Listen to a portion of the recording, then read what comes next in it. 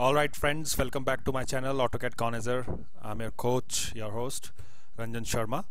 I welcome to all of you on my channel, and I'm really sorry for uploading this video so late. I was just preoccupied by the things around, so never mind. So today's topic would be how to basically lock and unlock the floating toolbars. You must be seeing this. These are the floating toolbars available to me. I'm using the AutoCAD 2013 version. So how to basically lock and unlock all these floating toolbars, which you can add by your own. So it will say those people who are working in AutoCAD Classic or maybe any of your workspaces. Mainly I'm going to talk about AutoCAD Classic. So in the AutoCAD Classic, what happens is basically we got so many floating toolbars available to us. Like this is the layers toolbar. You can just pull it down. Okay, this is the layers toolbar. You can just see the layers tooltip will appear, and I can paste it anywhere. I can set it anywhere else. I can set to the side of the window. Okay, I can drag the same also. I can pull many of the toolbars outside also, and I can take it back to this side.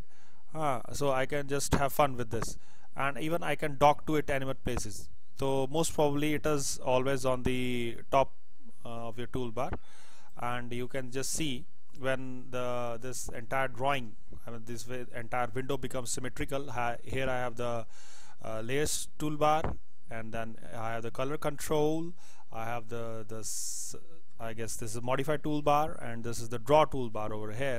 So you can just arrange it by yourself. But sometimes what happens is accidentally we are not able to lock them. They are kept floating. They come here, and this is very irritating. It disturbs the entire edge of the drawing, and you have to take it again to the same corner. So this is very time consuming. So I tell you a smart tool how to actually lock these toolbars. Maybe n number of toolbars you have introduced on your entire workspace.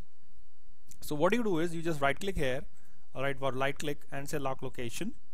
Go to lock location, and go to the all and say locked. When you say locked, you're not able to pull the toolbar. You see, I'm not able to pull. It will show me the red sign. This red sign. This says it is in lock position. So now you will not be able to lock, and you can just have fun and concentrate on your drawings and pictures, whatever you feel like, without getting highly disturbed by the things around. So this was all in today's video, how to actually lock this toolbar. And I repeat that how to unlock it. Just right click anywhere, or over here this blank area, or anywhere here in that blank area, and the lock location, and you go to the all tabs and you say unlock, and everything else will be unlocked. So I hope you must have enjoyed this video. Thanks for watching, and if you feel like, you can subscribe to my channel and say like button to that. Okay, thanks for watching. Happy drafting. Have a good day. Thank you.